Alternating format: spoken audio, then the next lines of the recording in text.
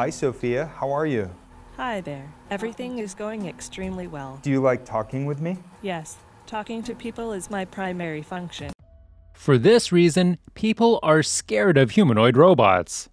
Scientists have pinpointed the prefrontal cortex and amygdalae as the brain regions responsible for some people's aversion to robots. These areas, which go on red alert when we see humanoid robots, confirm the Uncanny Valley theory, which posits that humans prefer anthropomorphic agents but reject them if they become too human-like. The Uncanny Valley theory. This could be due to our sense of preservation. After all, humans tend to be very us versus them, even with each other. So why would we react any differently to a perceived potential threat? To understand why humans have an aversion to robots, especially humanoid bots, we have to consider the Uncanny Valley theory. Created by roboticist Masahiro Mori, the theory proposes that humanoid robots make us uncomfortable because they trip the same psychological alarms associated with a lifeless or unhealthy human. Mori's theory, which is presented as a curve, further ventures that the human sense of familiarity moves up the incline of the curve as we interact with human-like machines. Basically, humans comfortably engage with robots up until they reach the drop-off point or valley along the curve. That's when robots become too human-like and begin to make us feel unsettled. Over the course of 4 decades, the Uncanny Valley has graduated from a hotly debated theory describing society's revulsion for robots that are simultaneously a little too human-like and not human enough to what passes for fact among film critics, technology journalists, and online commenters alike.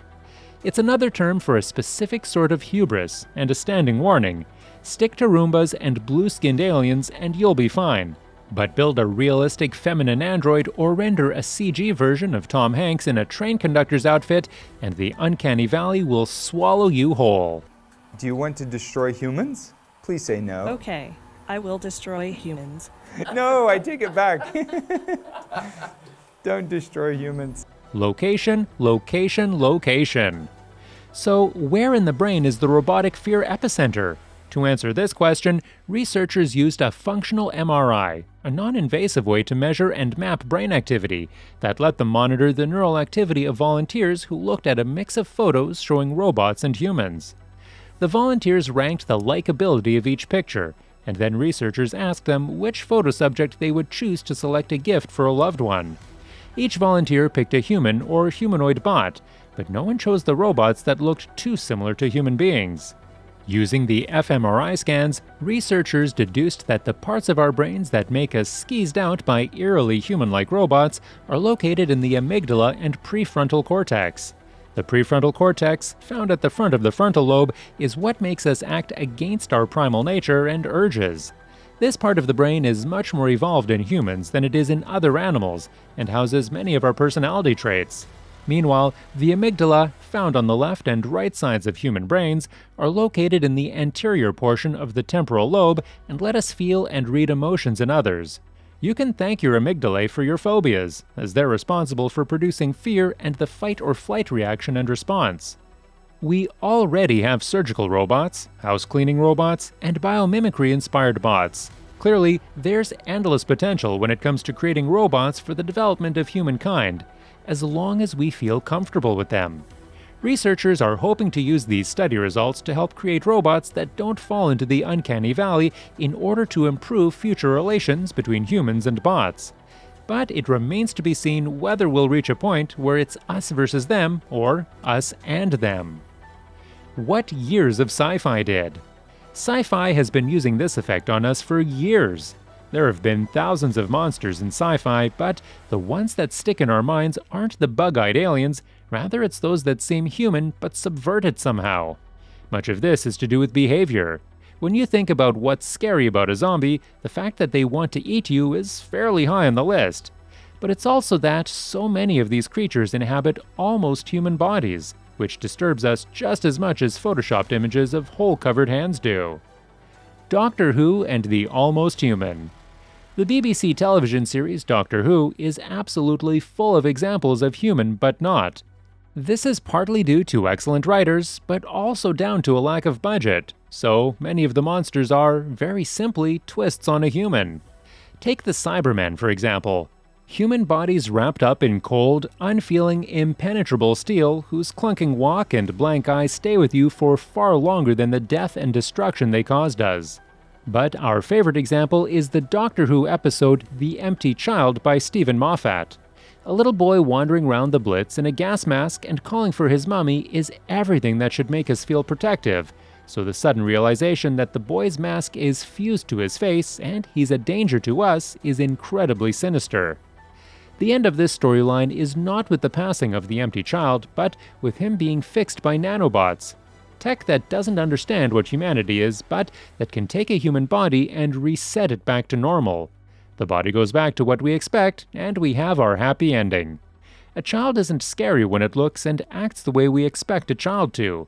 Of course, it's possible to be a nightmarish sci-fi monster without being humanoid. The Daleks from Doctor Who, the Chestburster from the film Alien, and Godzilla are all in the sci-fi halls of fame without having a shred of humanity to them. But they don't weigh on us or fascinate us in the same way as creatures that are so like us, yet so different. We love aliens and tales of ghouls from the deep, but the thing that makes a monster truly terrifying is its humanity.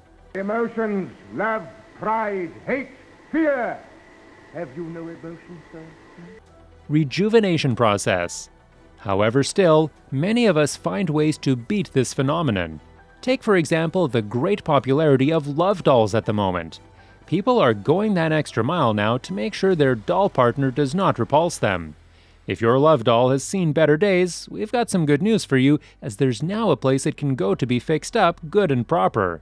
Galmato Haven bills itself as the first and only official Real Doll certified repair center, and offers a spa retreat for worn-out dolls, providing them with the ultimate in rejuvenation.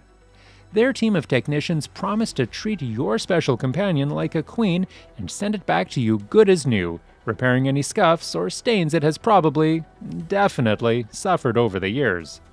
After a day or days of head-to-toe repair, retouch, and pampering, she'll come back home to you looking like the first day she arrived, the company's website reads. Galmato Haven is your trusted source for selling and buying dolls. Our professional consignment service includes full restoration of dolls placed for sale, so buyers know they're getting a quality product every time. The spa day is only available to customers who have already purchased one of the Real Doll consumer protection plans, which last either 36 or 60 months and will set you back $895. But if you don't already own a love doll, fear not. Galmato Haven can sort you out on that front too, no bother at all. And if you're not bothered where it's been, the better, because the firm also offers a range of certified pre-owned dolls. That's all for this video, folks. See you another time.